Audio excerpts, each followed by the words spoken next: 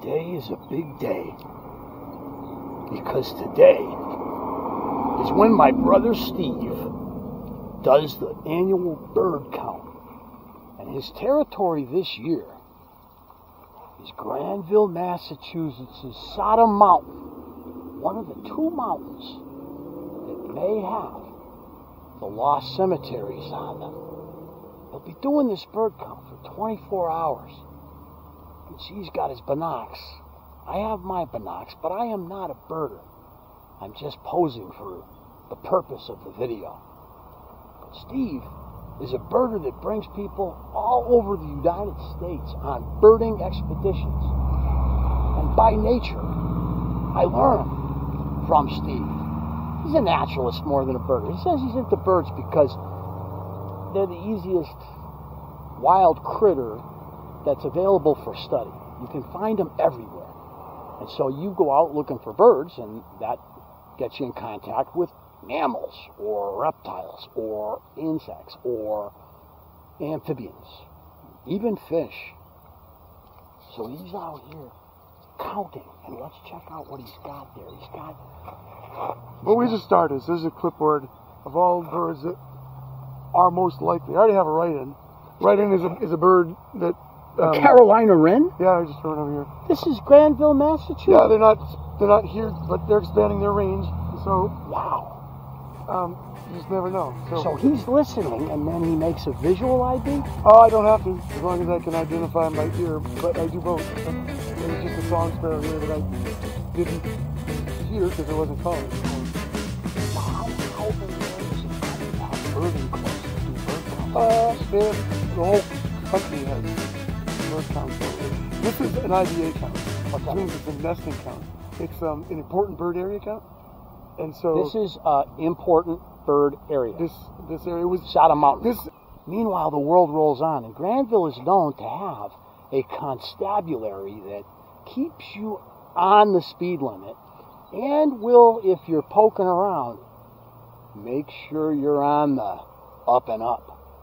So he already told me that he's been nabbed by the Granville constabulary. Well, not nabbed, but they... Well, I haven't, but other people have in, like, the spring count. Because they're all over in the spring count. Oh, I love it. Hey, look at that. There's a sign right there by the 30-mile-an-hour speed limit. Says, is that duck? Duck crossing, yeah. Bird I thought I said bird crossing. I wasn't even thinking ducks. I was thinking birds. I'm all fired up about these birds. Oh, did you hear that? Yeah, what was that? That was a yellow warbler. A yellow warbler has been sighted. We got some beautiful trees here, too. Yellow scrub maple, but... got some beautiful, there's a big oak. Is that a pen oak? I think that's a pen oak. Pen oak, the honeysuckle right there. Honeysuckle. Yeah, there's another honeysuckle right here. We know our share, naturally, you know. There's a cherry. I gotta be quiet. What do we got here? Nice flow right there. Beautiful. We'll probably see a trout rising, and I wish I had my fly pole. There's a white oak over there. Probably get this bird in for you. What? This yellow warbler? Probably get in for you. Do you think we can see it? Yeah, maybe. It's right here. We'll just check the other side for ducks. Ah, you saw a fish come up. This side. Oh, yeah. Something came down and hit the water. Oh, it's an old mill. Whether or not it was a duck or not, I don't know. I gotta come down here with the fly rod one of these days. Yeah. Oh, got some chubs coming up there. Possibly a trout down there. I've caught brookies in this brook before, but down further. Oh, what do we got? Look at that crazy.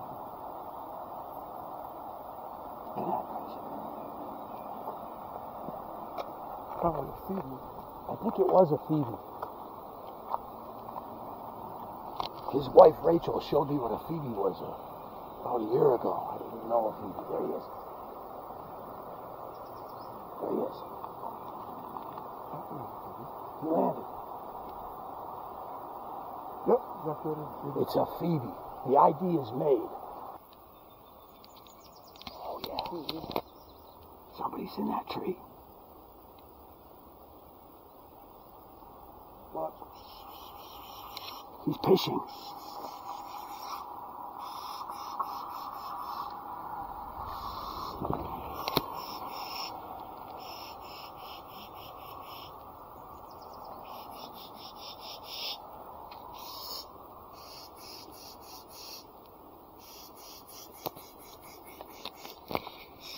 I remember when he learned how to fish. The birds are coming closer. They are very inquisitive when you fish. Right there in the tree. He's hopping around. What is it? Is that Iberia? A red-eyed vireo. ID made. There's more coming. I didn't know it was going to be this kind of a show. Another red-eyed vireo. Another red-eyed vireo. There's another bird up to the left.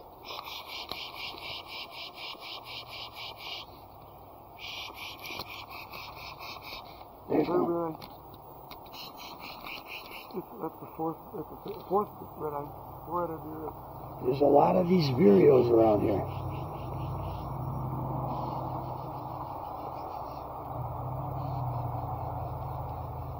He's causing a fight. That's what it sounds like. It sounds like two birds fighting. He's good at it. Look at all the birds that he just brought over here with his fishing. You can try it at home. We'll have him do a demonstration in a minute. There's another one. They're coming from all over the place. And there's fish rising down there. He's making it count. He's got... It's like golfing. Shh, you'll scare him. You just got 4 or 5? How many did you get? 4? Four red-eyed vireos. It's like that's like a birdie. A golf course. Just brought in 4 red eyes. There's a lot of birds around. I can hear them making all kinds of racket. That's what birds do, Sam. They make racket. So what? Tell us about this fishing.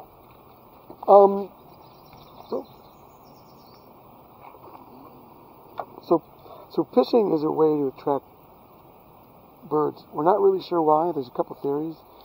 The most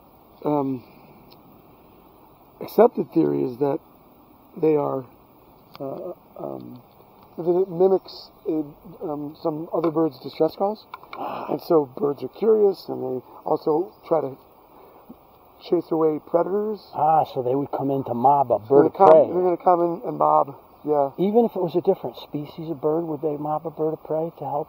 Yeah. They'll gang up. Wow, that's cool. Who knew?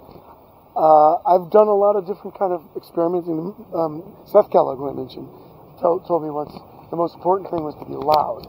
And I think that that's true, but I found that almost equally important is to try to conceal yourself if you can.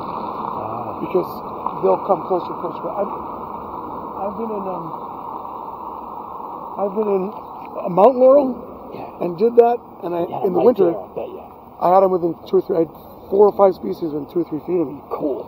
So birds at this time are very territorial. So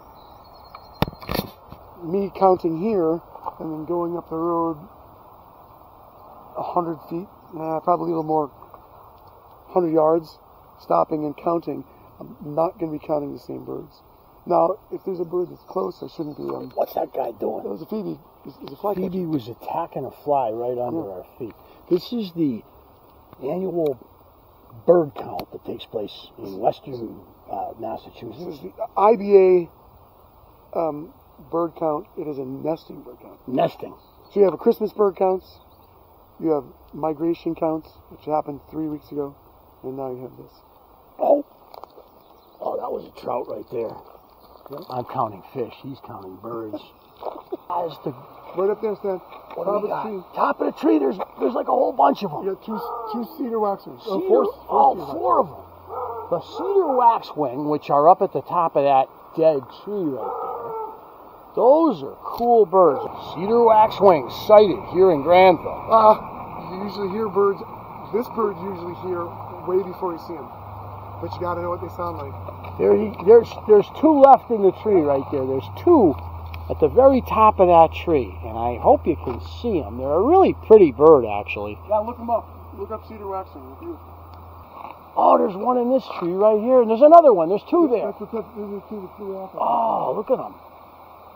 I don't know if you can see them. Actually, cool bird. These are like the otters of the bird world. around here. They play with food.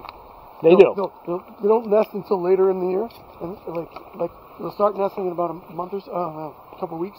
They'll take food and toss it to each other. Really? Yeah, they'll take like cherries and throw them up and catch them and throw them. Oh, they will steal them. They're going to steal my cherries and probably my peaches No, too. I'm talking about choke cherries and things. Well, they'll take my regular cherries. They like smaller stuff. They like swallow them whole. I don't know. It looked like criminals to me. Yeah, well, we do have that black mask. Again, we're in Granville, where everyone's a criminal. The local PD is extremely vigilant. So my brother bought this Jeep because it's got one of them holes in the top for his birding. He can pop his head right out and see what's going on, or ride with his head out of the Jeep by sitting on a couple of pillows. So he's got a full 360. So he says that a Jeep is the perfect birding vehicle. Yes, in my opinion, this is great. He's not going to get stuck because he's got four-wheel drive. He's got great viewing. He can look up into the trees. That's cool from here. As a birder, you're like looking up. I can look up and I can see one of them cedar waxwings. Oh, a catalpa tree right here. Yeah. Keep your eyes up. One of the bean trees. Yeah, it's a beaner. They make big beans, catalpa beans. Yeah. And they're a good thing to keep our eye on because I would imagine different birds like different trees to nest in, no? Yeah. Some are very specific, but others not so much. There's a bird over there doing wheelies. Yeah. So he's keeping notes right now because it is the bird count. There's a cardinal. I bet you cardinals are dime a dozens on bird counts. The kids at our high school are amazed at his ability to make crazy bird calls. So we basically drove around Granville's Sodom Mountain for a couple hours with our eyes peeled. So up above us here is Sodom Mountain. And Sodom Mountain has on it one of those lost, maybe both of those lost Revolutionary War cemeteries. Either Sodom Mountain or Bad Luck Mountain. So if you happen to live somewhere and you see some weird types walking around with a clipboard and binoculars, don't call the cops on them. They're just doing a bird count. Somebody driving a Jeep Mojave with their head sticking out. Come over and say hi. Yes. What bird you see? Yeah, he's got a lot of species. Already got him on the wire. Now there's a bird on the wire right there. He's very thorough. He sees the bird on the wire. I didn't even pay attention. He's looking at areas where he knows birds are going to be roosting or nesting. Hey, that's interesting. There's some lightning rods on that barn. You don't see that all the time anymore. There's an idea that Ben Franklin had, and it made him millions of dollars. Hey, look at this. We had poison ivy back there, and this is young jewelweed. Jewelweed is what we use to protect ourselves from poison ivy.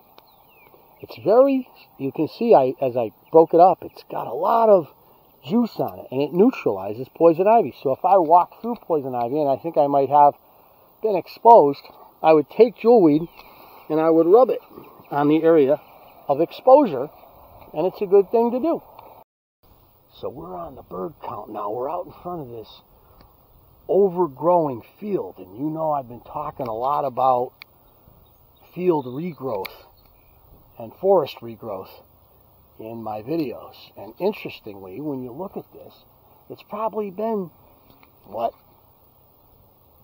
5-6 years since this has been mowed or hayed, and you can see all kinds of good stuff out here. Of course, we got pokeweed growing. There's the pokeweed, and we got our great invasive bittersweet all over it.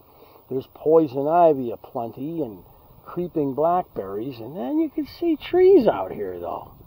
Trees looking like cherry trees, and maybe a couple of maples in the distance, and then wild roses. This is quickly reverting, and seeds will get into these clumps of bushes, and we'll have trees popping up. We got some sumac over here on the edge, which is pretty common.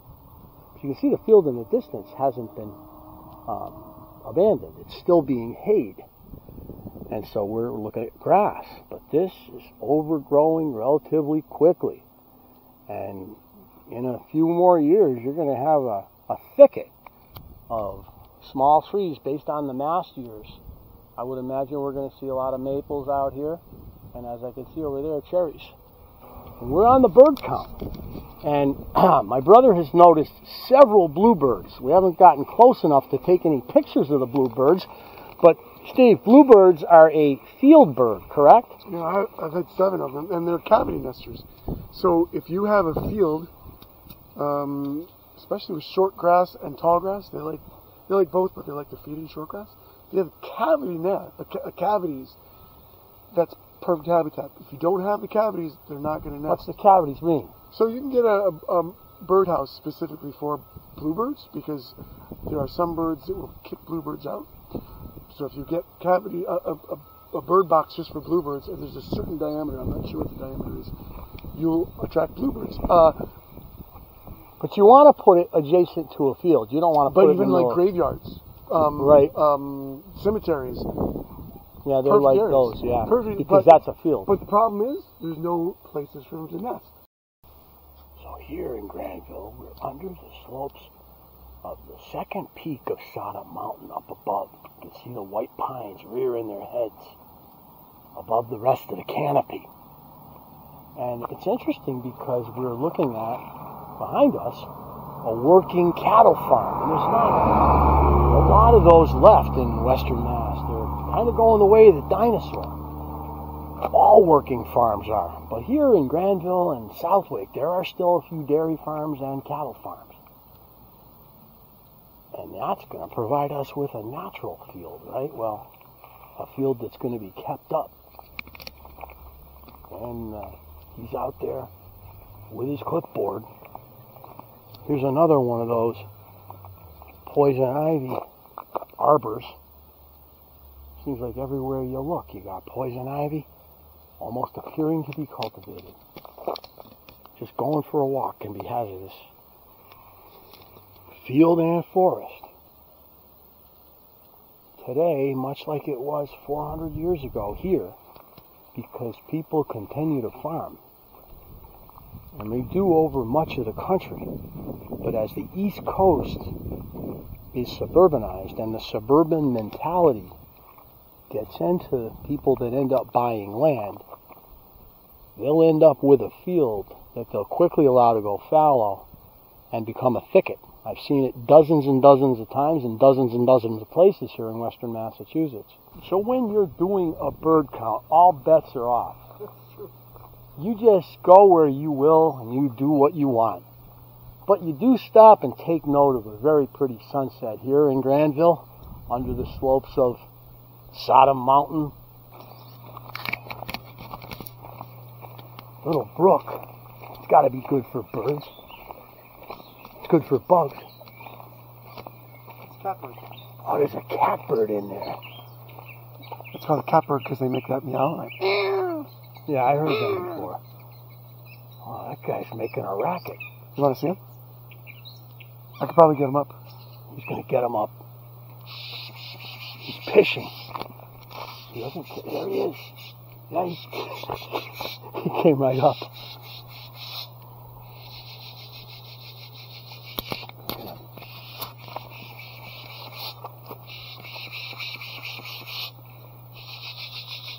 There he is.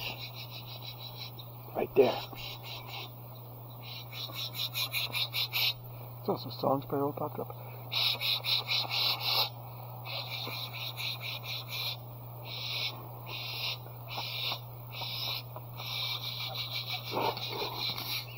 Say you're a landowner and you're like just out doing the mowing, you know, and you're doing the mowing, your mower breaks down the street, you're walking home and you got this guy and he's just on his hands and knees, he's making this racket. He's got a clipboard. You're like calling the funny farm? This is why we have police officers. Yeah, yeah. There's a bird right there in there. Yeah, it's probably the catbird. Yeah, that is the catbird. I know what they look like. The gray guy right there. Yeah. He didn't come out. He's still right there. I can see him moving around in there. They're all gray. They got a black, charcoal charcoal gray tops. And the weird thing is, they've got a chestnut red undervent where their bud is, whether what's cloaca is called. You don't see it unless you get an underview of them. But why red there? Who knows? Oh, indigo bunting. Indigo bunting? Where? Down here, it's calling. Oh, we got an indigo bunting sighting. That one right there. It calls in twos. Chirp, chirp, chirp, cheery, cheery, chirp, cheery, cheery, cheery, cheery. Indigo buntings are cool. Those, I know what they look like. It's right there. You saw it? No, I'm hearing it. Listen. He's hearing it. Look at him.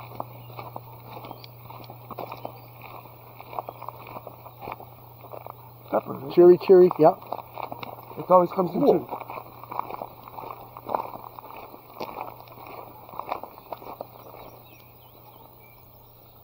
Yeah, I hope it comes out on film. Cheery, cheery, cheery, chew. Cheery, cheery, cheery, chew. Oh, just flew. Oh, the indigo bunting has flown. But, oh, no, there is. No, he hasn't. Got a great elderberry right here. Getting ready to flower.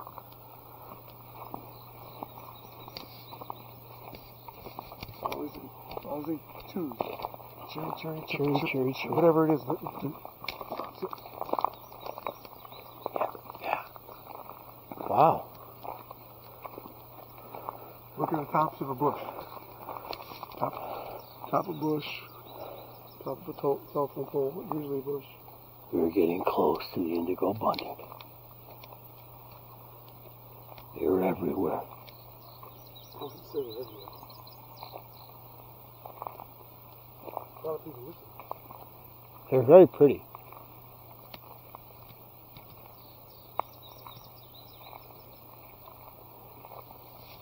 It's almost like hunting, but really loud. he's excited because he has heard a sandhill crane. Or two. This is outrageous. It is outrageous. He's never seen one in Massachusetts. They're just not common in New England. Their population is increasing. Catbird on our right flying along next to us. Yeah, I counted him.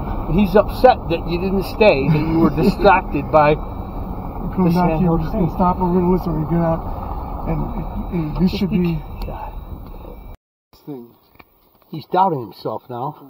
But He thinks it was chickens now. listen, I'll play them. It's not going to be a big deal because it's not going to. It's not going to be crazy. There's a sandhill crane, and they're really, really, really loud.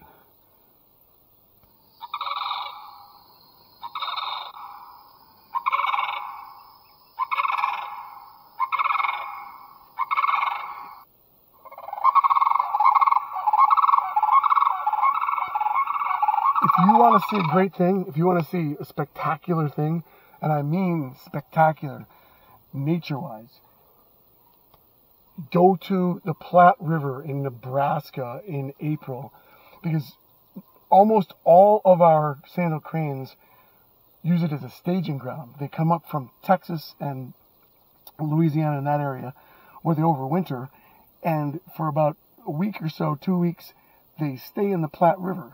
You've got 200,000 birds that are 4.5 feet tall in a river that's not much wider than this road. And when they take off, you get there in the morning, and it looks like you're looking at a boiling river. So we're moving down the road because he's got it in his head that he's going to ambush some whippoorwills. Yep, ambushing. A lot of whippoorwills around here. How many species do you have so far?